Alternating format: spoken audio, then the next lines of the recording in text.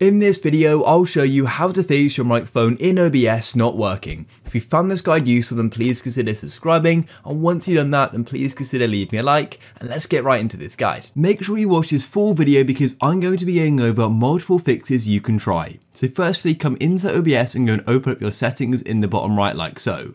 Once your settings open, we want to go to your audio settings, so just give it a moment and then go to audio. Then what you need to do is come down to mic/auxiliary audio and go and click on the option here.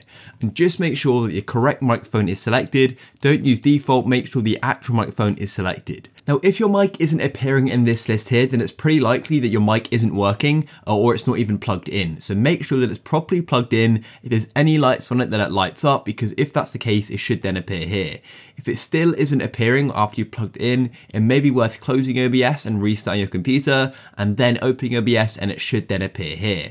Then go and select it and go and tap OK. Then come to the audio mixer and go and look for mic/aux, and as you can see, we've got this sound levels moving as I speak because it's detecting sound. So make sure that the audio slide is all the way up to 0 decibels, and this means that you're going to be on the highest volume or pretty high volume, and that it should be making movements. If that still isn't working or it's just very quiet, then what we can do is go to our sound settings. To do that, you can just go and open up your settings by pressing on the start menu, but I prefer to just right click on our audio in the bottom right of our computer on the speaker icon, and then press sound settings, and we'll be taken straight there. So let me just go and zoom in on this for you guys, and then what you need to do is go down until you go into the option for input, and what we need to do is choose the device for speaking or recording. So make sure that the correct microphone is selected, and then once you've selected it, what you can also do is go and choose the input here, which is classed as a volume. So at the minute mine is 71, but you could make yours quieter or louder. You probably want to make it louder though if you can't hear it very well in OBS. So it's definitely worth doing that in your sound settings. Now, if things still aren't working, then it may be worth checking if there's any drivers you require for your microphone. For example, certain brands may need some, and you can usually get them on the official manufacturer's website.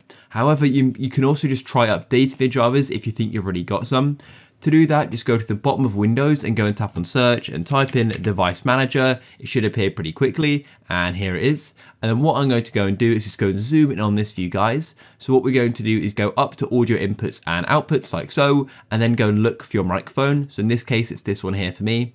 So what I would do is just go and right click on it like so, and then what you can do is go and tap on update driver, and you can either go and search automatically, or you can tap on browse my computer for drivers and then let me pick from a list, but usually just in the automatic update is going to be fine. So if things still aren't working, then what I definitely recommend checking is to see if your microphone works in other applications. You can go and check this using the speaking recording app. I think it's called like Recorder.